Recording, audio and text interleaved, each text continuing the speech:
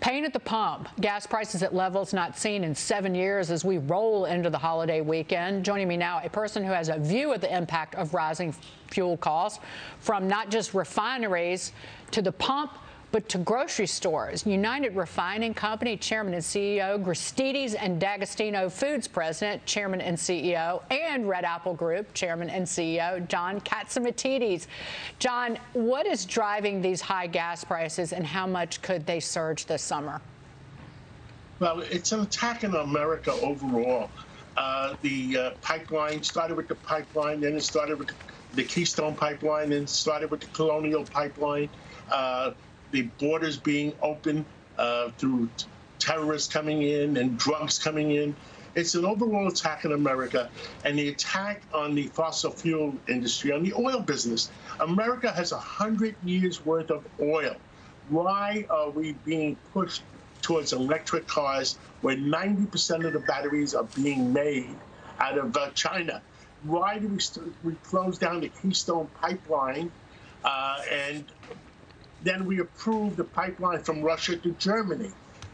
America loses on both parts, and China wins on the battery section, and Russia and OPEC nations win on the oil section.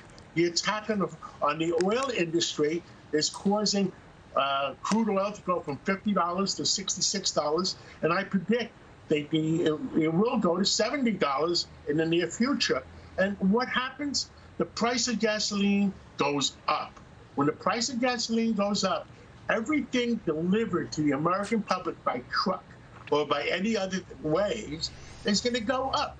Food prices are going to go up. Airline prices are going to go up.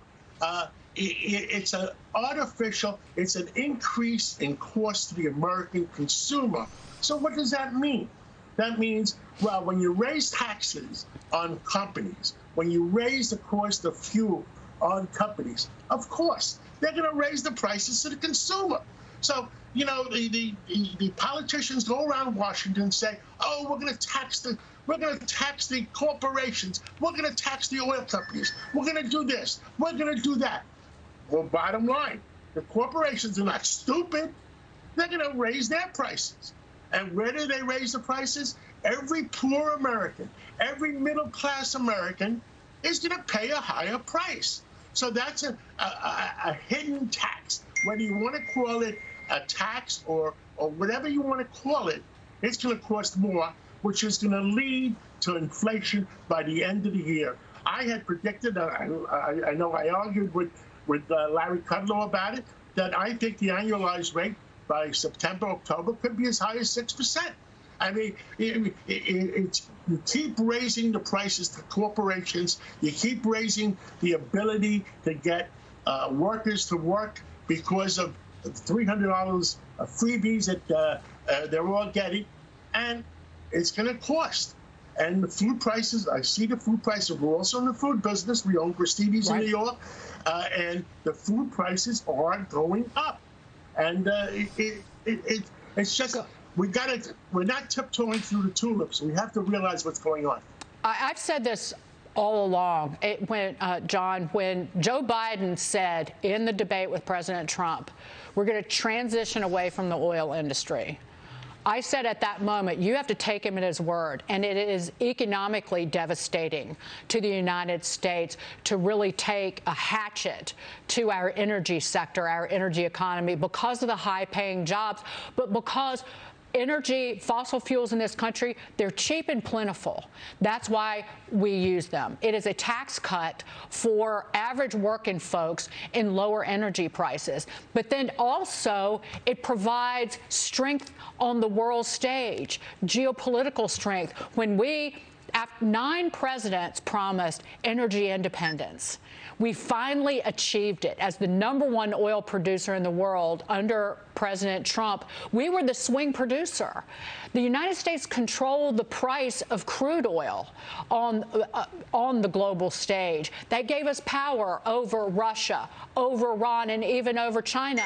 And on day one, Joe Biden, by killing the Keystone Pipeline and then banning drilling on federal land, he has begun a reversal that will be devastating for a lifetime for Americans, the American worker, and anybody.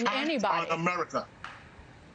It's an attack on America, and there's no other way to put it. We're being attacked from various sources. More fentanyl, more drugs are coming in from the southern border than ever before. We are dumbing down America, where our education system is being attacked, and the attack of the COVID virus. It's an attack. The Chinese never told, they restricted the flights within their own country, right? But they kept going. The international flights kept going. I do want to ask you before we go, because owning Gristedes and the D'Agostino food chains, I've seen it. I'm going to sit here and say I was wrong. New York City is coming back. My apartment building has filled back up, and there are people moving here from San Francisco. There's 3 people who've moved into my building from San Francisco, and one of them made the comment that San Francisco is such a disaster that they wanted to move here. The rents got cheap enough. I said there was an ice cream truck in front of the building at 4 a.m. with a line of a dozen people out. Is New York back, John? New York is coming back. Our properties, we own a lot of properties in Brooklyn. The outer boroughs are coming back much faster. Our properties in Brooklyn are now, you ready? 100% rented. And deep in the COVID crisis, we were 20% vacancy rate. We're 100% rented. New York is coming back. I tried to get to Yankee Stadium last night, and guess what? The traffic was horrific.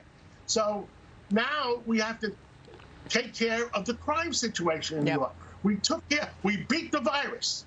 Now it's time to beat the crime situation. And enough is enough with these progressive. They're not progressive. They are regressives. It is part of the attack on America, and the American people have to realize it's part of an overall attack, whether it's the Chinese, whether it's the Russians, whatever it is. It's an attack on America, raising prices, raising the cost to every middle-class American. Every poor American has to pay more for their transportation, has to pay more for their gasoline. John, great to see you. The traffic's bad because of all the restaurant shacks that are still outside. So I encourage people, if you're coming to New York, do not drive, and get on one of those city bikes and ride it around, because you're not going anywhere in a car in Manhattan, certainly.